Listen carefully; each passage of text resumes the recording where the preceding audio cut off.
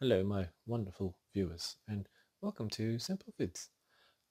It's been a wonderful year so far for me. I just released the second book, and I am up to date with my reading list.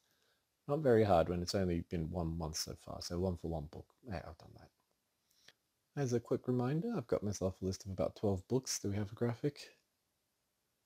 We've run out of budget for graphic. Okay, we don't have any graphics. Just remember, picture your eyes. Close your eyes and picture the list. Anyway, it's a list of 12 books I set myself every year, which features classics, brand new stuff, old favorites, and then some from the Times 100 novel list. In January, I reread Neuromancer, which was actually a reread, just to see how did the flavor hold up. But first, I'm talking about this month's book, February. It's called The Price of the Stars by somebody whose name I forget.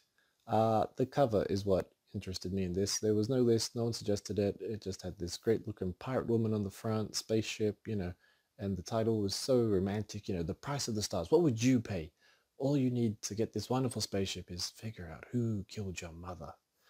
So it should come as no surprise that for February, I'm not reading The Price of the Stars at all. No, that's right. I found it last year, 2020, read a bit of it to get the flavor and thought, okay, I can try reading this. Then this year when I actually started reading it properly, I realized I'd finished part one and didn't care, and it was just doing nothing for me. So I put it aside. I decided that The Price of the Stars was too much, and that was it. I don't have time to read books that just aren't doing anything. To replace, therefore, The Price of the Stars, I looked around and found a fantastic fantasy series by Australian author, what's her name? Cecilia Dart Thornton. She's written a fantastic fantasy series called The Bitterbind. I'll put it up on screen because it's very interesting how she writes her words. Very fantasy, very takes you in there. I like that sort of a thing. The first book is The Ill-Made Mute, which I have luckily a copy of right here. Thank you, honey. And it's the part one of three. The second book is The Lady of the Sorrows, and part three, The Battle of Evernight. They are very good. They are very flowery, but in the best way possible. And I know I said that about Lord of the Rings, but that's because of the depth of world that you saw. Whereas with this, I think it just really grabs you. So it's a fantastic story, told well, really engaging. As an example, that is one chapter. I think that is the second chapter. And then the third chapter is, thinner again.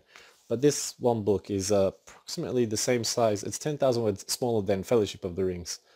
I don't have a copy of it anywhere to show. No, but anyway. Yeah. So that's going to be my February read, and you'll hear more about that in March after I've read it. Anyway, back to Neuromancer. That's what you're here for. How did it go? Was it worth the reread? Should I read it? Oh, Lord and Master? All right, well, slow down there, pleb. Yes, it was worth the reread. I'm very happy to say. The world of computers and hacking and outrageous style, it's very lively. It's got a very beat aesthetic for writing that all meld together in Neuromancer in a fantastic, exhilarating trip of a book. The highly visual storytelling is a great match to the world in which Neuromancer is set. Ironically, for something that is computer-based that you have to sort of know a bit about, you don't need to know anything about computers to enjoy it, to get the picture, to see what's happening story-wise. In Neuromancer, we have Case. He's our main character, and he's the one who's called the Decker, or the person who's actually using the computer. He's joined by the tough nut Molly, who's actually the meat, and she'll go in and actually kick ass and do stuff and take people's names. If they need a door to get through, he unlocks it on his computer. If they need someone physically beat down, Molly's your girl. The story is a wonderfully twisted thing with mystery and danger around every corner, and until you end, you don't know how it's going to end. I got way more out of reading Neuromancer this time around than I did 20 years ago. But a lot of that was knowing where the story was already going, and then just being a much more weathered reader than since back in the day. From about halfway, though, I found that I had forgotten what actually happened in the end. I knew some characters that popped up and some that died, but I forgot completely. So to reread the end and sort of relearn it was a real treat. To get the ending again fresh was a treat and delight. It's an amazing read that finished well and leaves you with a feeling of just having got a phone conversation that was really great. And you're like, excellent, and you're buzzing, and you're like, oh, what do I do next? I forget. William Gibson has taken a highly imaginative and tremendous deep dive into the world of computers and hacking. before we even knew what those things really were or would be about. He simply had an idea and went for it, creating a beautiful piece of literature. And literature, for anyone who doesn't know, isn't just a book, but literally something that you can point at and pick apart quite well for whatever reason, as opposed to just a book somebody wrote like 50 Shades of Grey. Sorry. It also does feature AI, and this was back in the 80s, when, that sort of thing was truly rare. I think it was the first book I read where anything sort of came alive and was in the story. These days, everybody walking around is a robot or an AI, and it's not that, it's very commonplace. Whereas I like this because not only are the AI rare, they're also powerful and they're very scary. So it was good to have that aspect once again. It's a bit like Gandalf being the magical race of the Maya in Lord of the Rings. Yes, there's magic, but he's one person who can do it well constantly, can kind of do whatever he wants, and is terrifying. Like, he's so scared. He's like, don't give me the ring. We'll lose if you do that. It'll corrupt me, and then it's just game over. Same sort of thing. So what would I give Neuromancer out of, say, 10? I don't normally like using rating systems where it's just a number because it's arbitrary. This 7 out of 10 might be worth more than that 7 out of 10. But, I've got a system. Don't worry. It works. It works. Neuromancer can have an 8.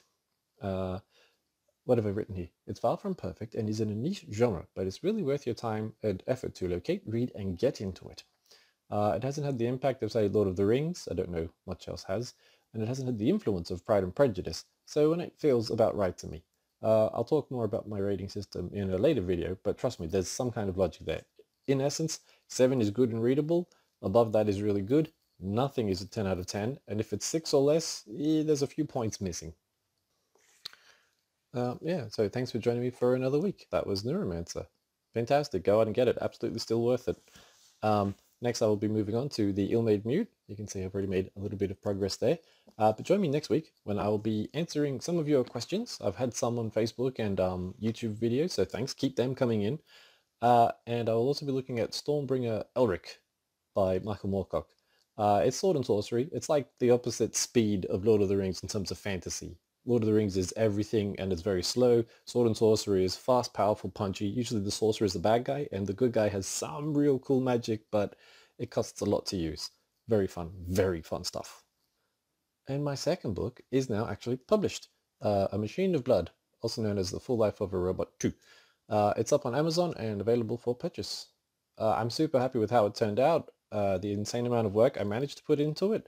And even I was surprised by the part that actually took. When you write a story, you've got plan A, and then you've got your characters, and your characters go, yeah. No. Here's storyline C and D, and then F, and then Z somewhere.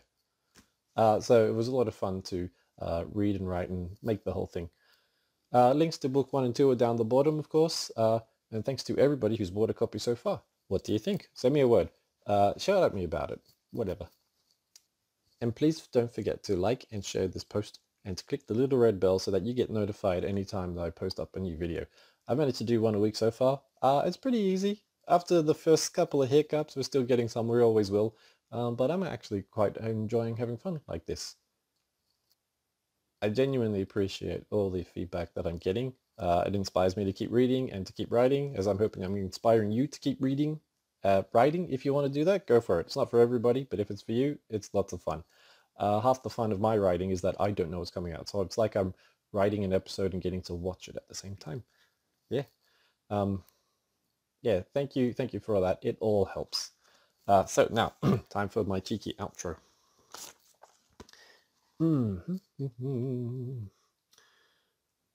I'm Moriarty. What are you reading?